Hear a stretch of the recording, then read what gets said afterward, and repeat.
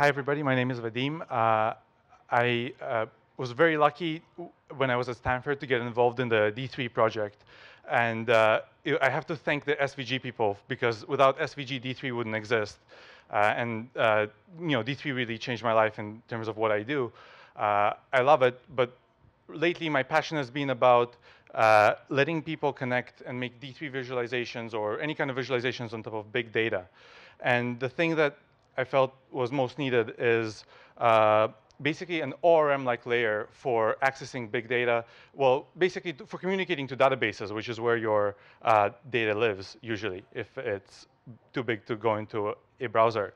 So I have a library called Plywood, but it's not very interesting to talk about an ORM-like layer. So instead, I wanted to show off something I built by taking D3, React.js, and Plywood and just combining them, running this on top of a database. So this is Plywood, as you can see here, is open source. This is also open source. You can find the link on the Plywood website. This is a simple UI called Pivot for just slicing and dicing data.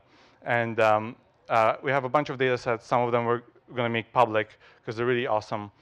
Here we can see, like, in case you're not familiar with what OLAP is, I'll give a quick demo. So here we see GitHub activity from their public feed for the past, let's say, 7 days. You can look at organization and see which organizations are actually involved in this. You can see here Google, our gracious host, in the top, what looks like 10 of organizations that are popular.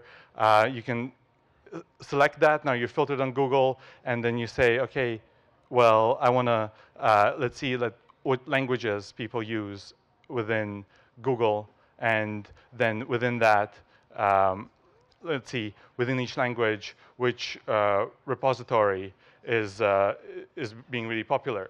And maybe drill into a particular one of those, and then see what users are using that repository. And then look at that. So that's it. This is all open source, and I want to make these kind of things, building these kind of things very easy. Thank you very much.